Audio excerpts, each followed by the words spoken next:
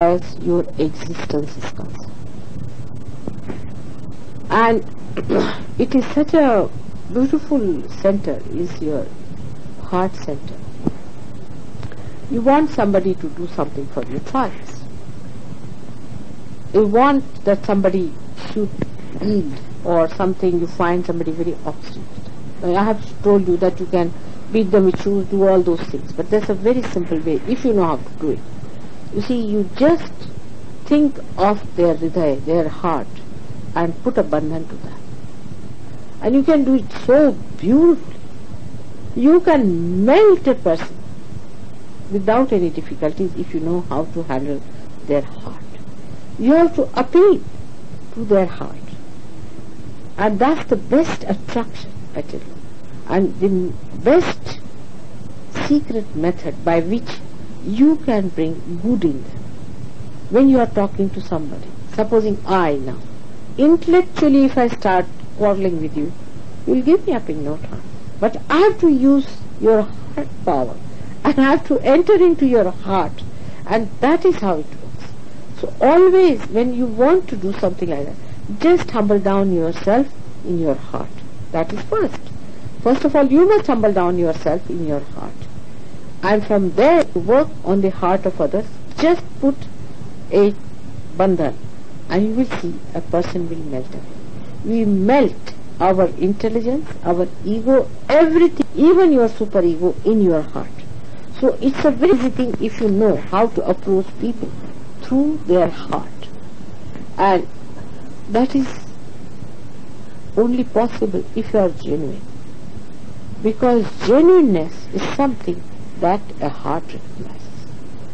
You can befool a person with your cunning methods, but the heart will recognize it later on.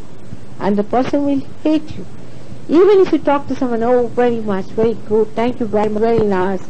And the heart knows, oh, he's trying to befool me and he is very cunning. The heart is going to hate such a person. And heart has the art to see and feel the person. So if you could appeal to somebody's heart and put a bandhan on the heart, you can melt that person. And if you love someone and if you want that person should be corrected, supposing such a person is a drunkard or a person who beats you and is torturing you because he is under the spell of some drugs or some sort of a foreign thing, then you just put bandhan to his heart and you will see there will be change. They will be changing very fast, and that's why it says change of heart. Everywhere you find, in every scripture, it is written, change of heart is needed, not the change of clothes. So it's not intellectual change, but or rational changing, but it is the change of heart, and that is brought about by moving the heart chakra on the right hand side in the clockwise manner. That is the heart itself in the clockwise manner. If you can do that, you can really do marvels.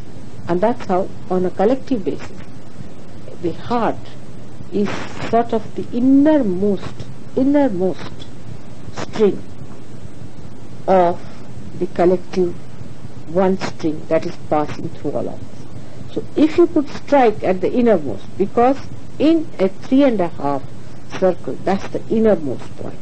If you touch there, it passes over this.